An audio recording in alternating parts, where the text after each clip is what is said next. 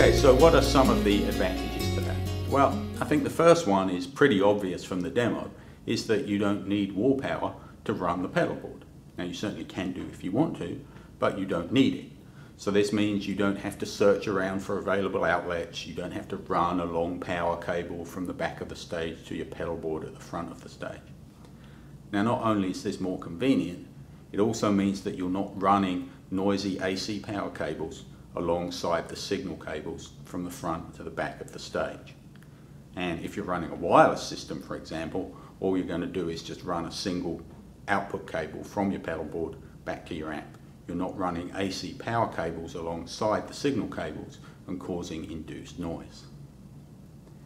The other advantage is you completely get rid of any possibility of hum from ground loops. Why is that the case? Well, it's because the hum that you get from ground loops is caused by the 0-volt reference of different ground points being different. So when I have one thing connected to a ground at one point and one connected to a ground at another, if there's some differential there, then that gives us the possibility of hum from a ground loop. The 529, when it's being powered from a battery, isn't connected to ground, so there is zero possibility of any hum from ground loops. Now I have seen one or two other battery type solutions which, instead of being something like this, are more like a lithium-ion battery with 1 or 2 9-volt outputs. And the idea there is that you plug something into there and then you run a daisy chain to your different pedals. Now, under some circumstances this can be okay, but I think we're all familiar with the circumstance where you connect one particularly noisy pedal to a power outlet and then you daisy chain it with another, and that noise gets propagated through all the devices. And this is why isolated outputs are very popular with pedal board power supplies. All of these are isolated. Now, since my pedals are running DC, and since I'm using my 529 just to convert between the different voltages, I'm getting 5 volt in from my USB supply, a 9 volt out here, but it's all DC. There's no AC at any point. So I don't have any AC to DC transformers, I don't have any rectifiers, I don't have any of those components that can cause electromagnetic interference and noise that's induced by proximity. I think plenty of us are familiar with putting a sensitive device like a fuzz pedal or a wah pedal on top of a power supply and the transformer inducing a lot of noise in that device. They don't exist in this because it's all DC. Okay, so right there, the 529 is just a better solution. If you want to run it from the wall, you can, while running it from a battery gives you no ground loops, no induced noise from AC cables, no EMI from power transformers and rectifiers. It's just going to be a more quiet power supply. And our tests that we've done here have proved that to be the case. It's also much smaller and lighter and easier to fit on a small pedal board than other power supplies.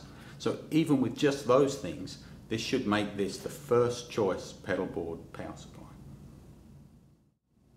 But that's not even it, right? What if 5 outputs is not enough? Okay? What about 10? Okay, well that's pretty straightforward. I'm just going to take 2 529s to give me 10 outputs, and then I'm going to use a USB cable to just link the two together, and now I'm going to drive the 2 529s from a single USB battery on the input. The total output from a single 529 is 2.4 amps, and that's almost double the output of a pedal train Spark, for example. And the 529 is smaller, lighter, it costs less, and it runs on a battery.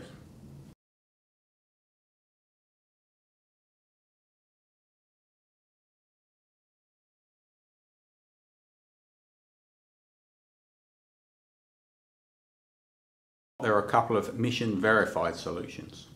The first is this is the APC battery pack that Mission offers with the 529.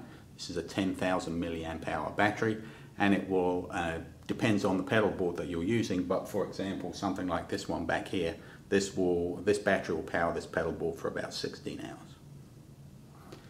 Has 2 outputs on the top, so you can drive a 529 and charge another device simultaneously, like an iPhone or iPad, similar device.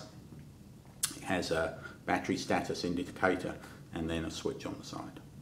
It's also very slim, so it will fit underneath the pedal board, including the pedal tray Nano, alongside the 529.